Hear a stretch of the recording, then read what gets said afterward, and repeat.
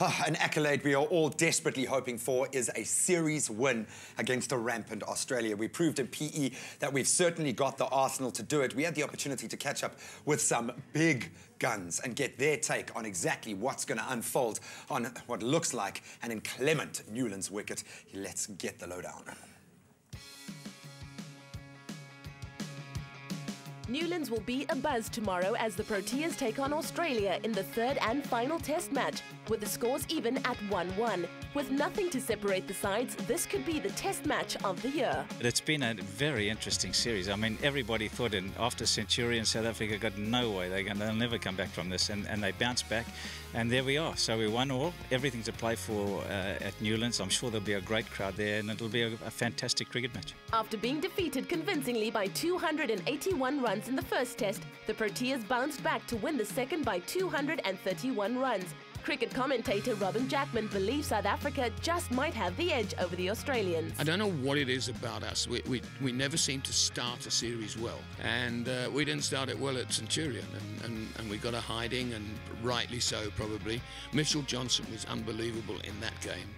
And Morné Morkel and Dale Steyn in particular were unbelievable at St George's Park just the other day on a pitch that was pretty flat and almost negated the Australian attack. And we found something in it through, a lot of aggression, and gave back a bit of what we got in the previous test match. And now it's all set up perfectly for Newlands, and there's no reason why South Africa shouldn't go on and win this series. We play well at Newlands. Australian coach Darren Lehmann will be looking for a strong response from his players after their loss in Port Elizabeth. Darren, welcome to South Africa. Congratulations on a stellar season so far. We're looking at what was a mini collapse of sorts. Where is the mindset of the players at the moment? Well, obviously we would like to play a lot better. I suppose the same as South Africa after the first test. So, yeah, get ready for what's going to be a great final test match here at Newlands, and it's going to be a great test match, and we've got to bounce back well. We don't worry about what's happened in the past, so that test match just gone is gone. We've obviously dealt with it. We've moved on now. It's getting prepared for a very important test match here in Cape Town. And look, you always look to the future, and we're up against one of the best teams in the world. So for us, we've got to play well. Cape Town-born paceman Vernon Philander will be a major threat to the Aussies on the quick Newlands pitch. Newlands always have something they 1 and 2 in the wicket. Hopefully we can move it around, myself, Dale, Morné, and obviously you had an excellent line seamer. So yeah, looking forward to that, and hopefully we can impress the fans again.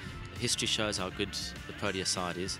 And they showed in PE that they can bounce back. I don't think there are too many other sides in the world that bounce back from a defeat like they did in the first. They're two sides that are so difficult to separate. So it's about who plays the better cricket on the day.